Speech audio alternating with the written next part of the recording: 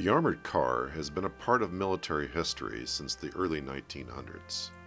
The armored car design was used by several countries, but it wasn't until World War II did it see greater service in larger numbers. The United States version of the armored scout car was to be built by the White Manufacturing Company starting in the early 1930s. Its post-prototype development culminated into the M3A1 design in 1939 up to 1944.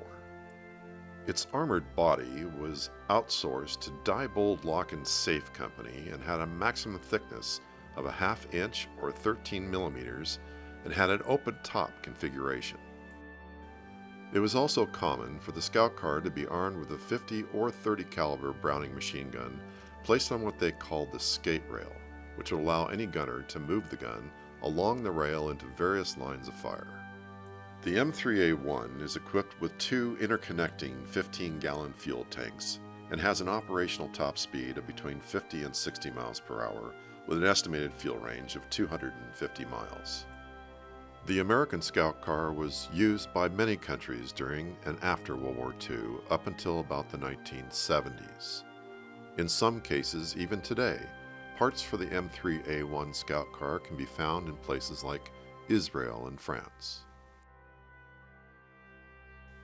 When World War II drew to a close in 1945, the United States and its allies had amassed a huge amount of military vehicle surplus.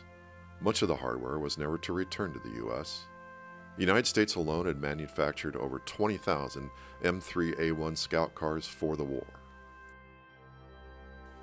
To find any 75-year-old World War II vehicle in its original working condition is quite remarkable, especially when it's been sitting outdoors and in the elements. Recently, in the latter part of 2019, there is a modest collection of World War II military vehicles found in the Northern California region, laying hidden away along the banks of the Petaluma River. In and amongst this cache of vehicles were two M3A1 Scout cars, one of which was in surprisingly decent condition. Once the collection was successfully procured, local collector and military vehicle enthusiast Ernie Ongaro was able to obtain the most serviceable of the two M3A1s. To recover any armored vehicle left standing for more than 3 decades can be quite challenging, especially in wet soil conditions. The Scout car weighs in at more than 6 tons.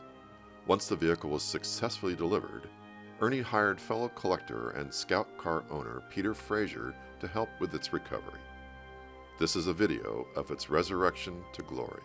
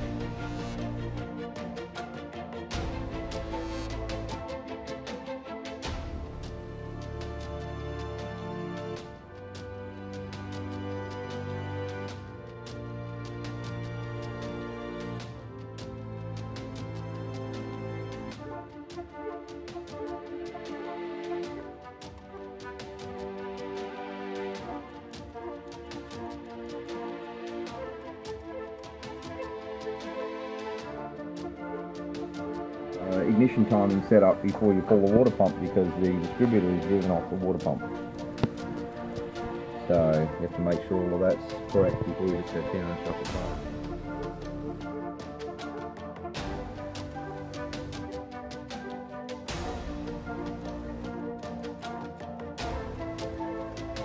The water pump is leaking out of Water. Yeah, it's got the old style with the graphite rope seal.